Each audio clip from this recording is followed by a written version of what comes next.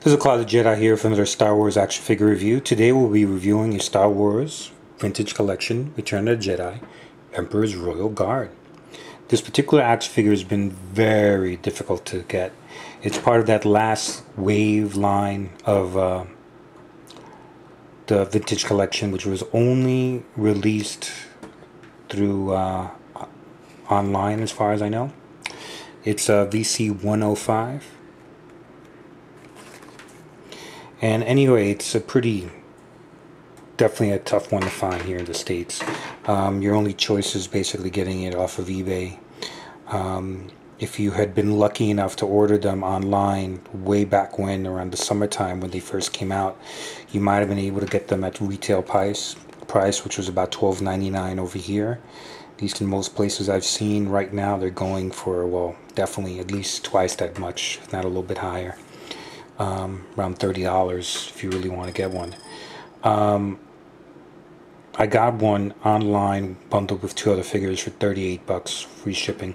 I already had the two other figures, but I figured $38 was a pretty I don't know if I'd say reasonable, but definitely worth it if it included this particular figure and how hard it is to actually find them at this point.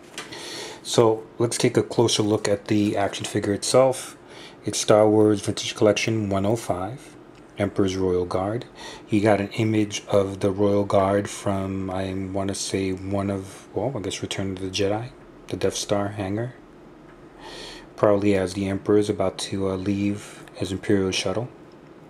It comes with lots of goodies, so much so that I'm going to have to read them off to you from a little piece of paper I got here. Let's see. It includes a removable helmet, alternate helmet, removable outer robe, vibro active force pike, removable shoulder armor, double-bladed vibro staff, and hold-out blaster pistol. So definitely, the helmet comes off, and you do have a face in there. From what I've seen online, there does have a actual head of a figure, which is something I wasn't expecting, which is definitely really cool. I didn't realize that until I did a little bit of research. Okay, you can see the pistol there. You've got this long staff, the shorter one. One of them must be the vibro staff. Taking a look at the back, it's VC105. You got the usual paragraph that's in the back of most of these. Got some other action figures in this wave, as well as some vehicles. This came out, well, this past year in 2012. I know it was available online on realtors around June,